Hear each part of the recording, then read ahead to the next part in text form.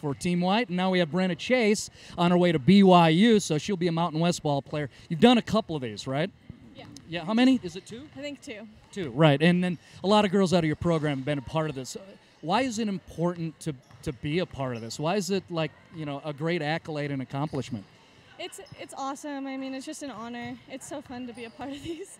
You make it great. Right. What makes it fun?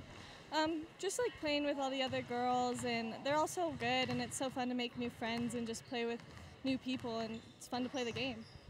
Why is it a nice showing for you as a female student athlete to have an accomplishment like this?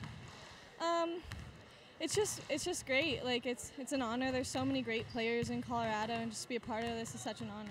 Gotcha. Mike Kroll in the house, was he around? I'm not sure.